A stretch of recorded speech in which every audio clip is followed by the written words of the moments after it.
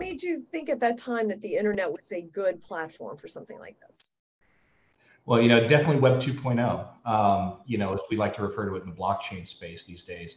It was a time where really anything was still possible. Nobody had figured out where the internet was headed. Nobody had at that time really even predicted Web 3.0 and blockchain technology being the future of the space. But I saw, like I mentioned earlier, there was an identifiable gap. There was clearly the VFW and American Legion and other organizations like that. They were I don't like to use the term behind the times. It doesn't do them justice. I would probably say that they were just ill-equipped or not prepared for technology and where it was at the time. And so I just identified a need and built from there. Literally just started out as an idea, playing some games, talking to other veterans.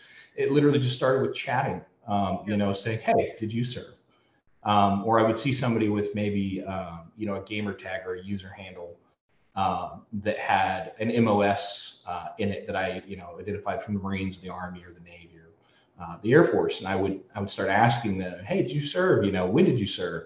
And from there, it was just a very, like I mentioned earlier, grassroots approach. I said, "Hey, come join me in this community. Let's build something together." And it caught on like wildfire. It really did. We have over 5,000 members now who joined us over the last 15 years.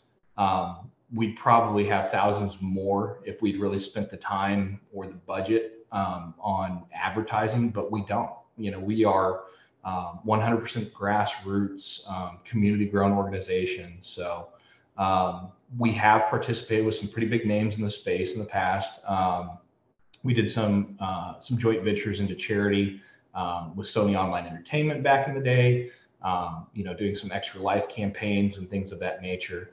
And we've done some other charitable events at the local level and things of that nature. We've even considered, going down the nonprofit route in the past. But it's really it's an ever evolving space, and we're trying to remain open to the possibilities for the future. We're looking, towards blockchain technology to take us to that next level. So that's where we're at now. Yeah.